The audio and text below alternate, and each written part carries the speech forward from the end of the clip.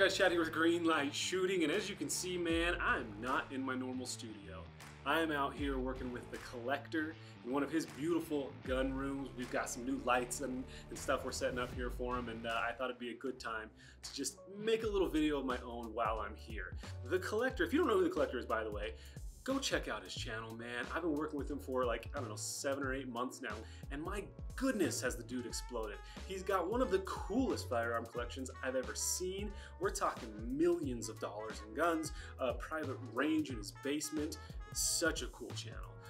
We started it, like I said, 7 months ago or something, and we're at 330,000 subscribers and almost 30 million views at the time of this video. So the Collector and I have become very good friends along this journey. And my birthday was in October, and he surprised me with what he knows is maybe my favorite handgun of all time.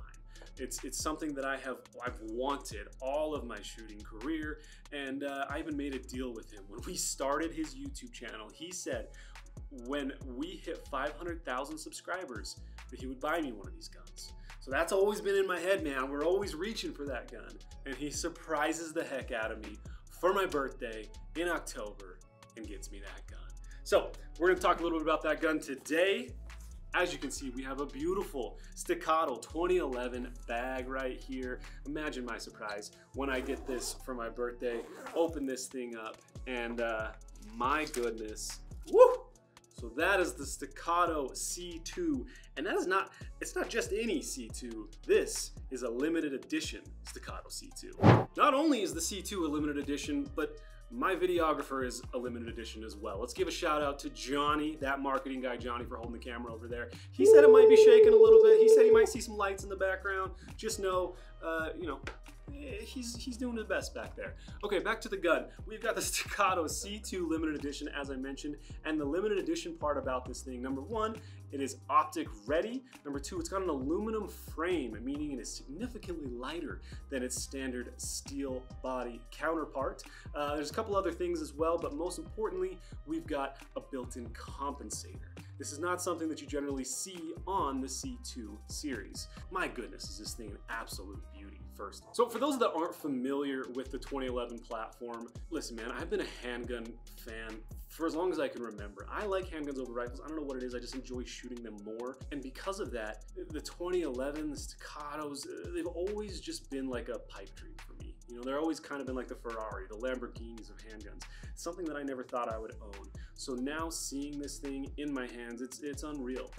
Just a lot of the more modern features that you're used to seeing in sort of your tactical polymer guns or whatever, but now it's implemented in a very easy, flat shooting 1911 style gun, just, you know, brought to the modern day tactical guy.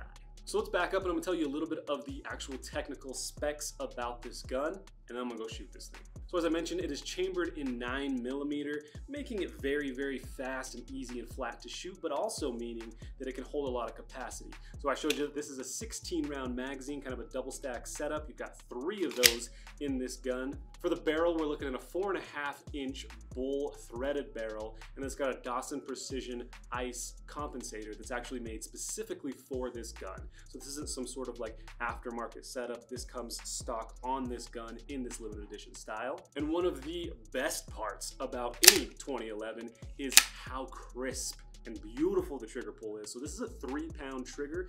I'm gonna point this way so you can kind of see. So first of all, that's how much take up I have. That's it, man. This thing is super controlled, and as soon as I come to that wall, you can just feel how crisp that is. And then watch this reset. It is so, first of all, you can feel it. It pops back out to that reset. It wants to reset. You can hear it. It's just a very fantastic trigger.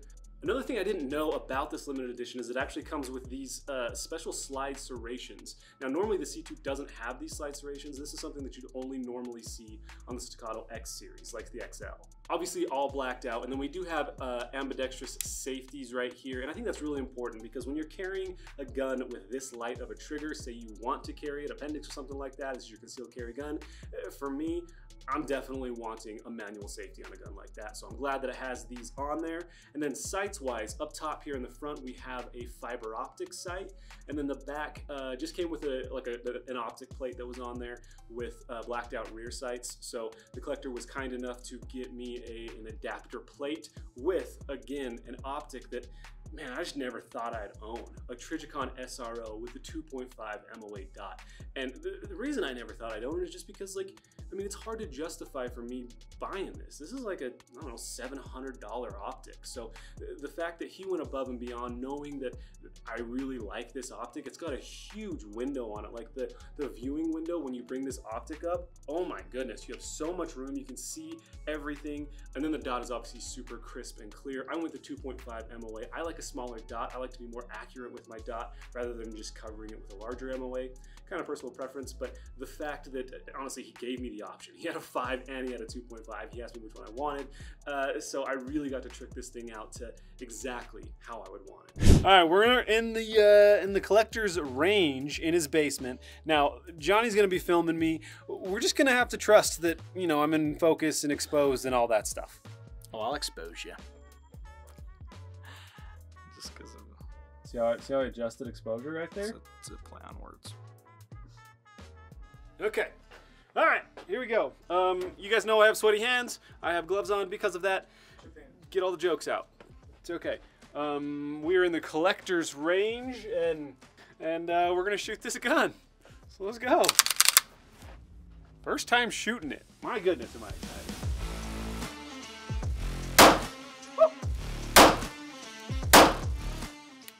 I think I'm shooting a little low. Shooting a little low, but like it feels.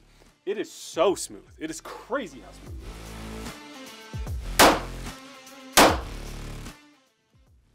I think I rode the slide a little bit, not gonna lie. That was user error.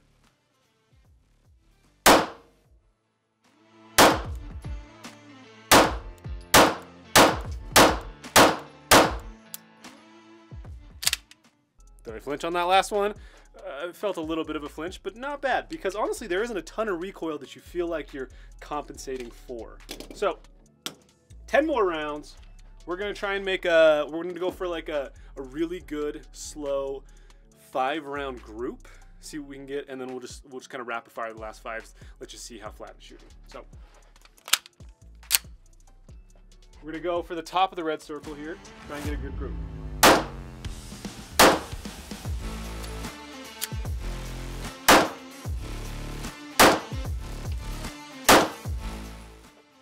Good group. All right, 5 shots fast. It shoots really, really flat, man. It feels so smooth. What you feel when you shoot this thing is you feel that comp really pushing down on the gun. Like you don't feel the normal muzzle rise, especially with an aluminum frame. You'd think you'd feel that a little bit more, but you don't. You feel it staying flat and you feel the recoil coming straight back rather than sort of that flippy feeling that you get with a lot of guns. So, I mean, everything about it. Trigger, reset, blah, blah, blah. You guys have heard it a million times.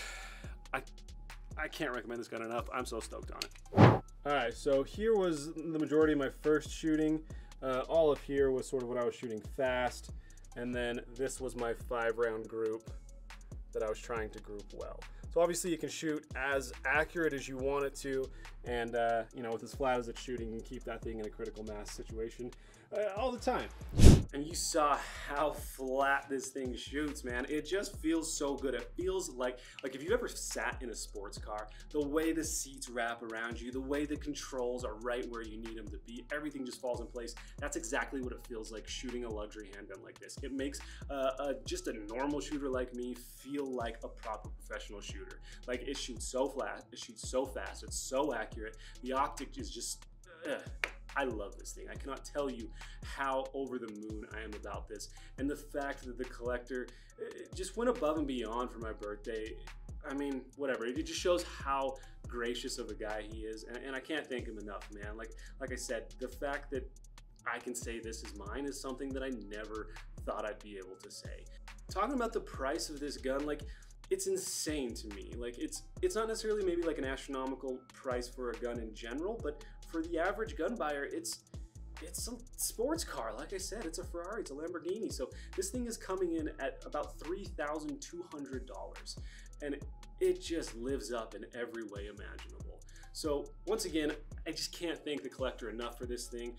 Please go show him some love, man. Head over to his channel. I'm the one behind the channel. I'm building the channel with him. I'm filming the videos, editing them, so you know it's gonna be good content. And yeah, shout out to you guys for hanging out with me on this journey so long, seeing my first videos with, you know, when I bought my first Glock 19 and I had my Remington 1911, and then now knowing that I'm gonna be shooting this thing. So you're gonna be seeing this gun a lot more on my channel. I can't wait to take it to the range and put it through the paces. And you guys know me, I'm a big dry fire guy, so I'm gonna be putting this thing through a lot of dry fire paces as well. If you guys wanna see more high-end guns like this and significantly more expensive guns in general, head over to the collector's channel, show him some love. He's a very, very good person, as well as obviously the collection is crazy. So can't give him enough thanks for this. Hope you guys enjoyed this video. If you did, please hit that thumbs up button. Subscribe to the channel if you're new around here, and I'll see you next time.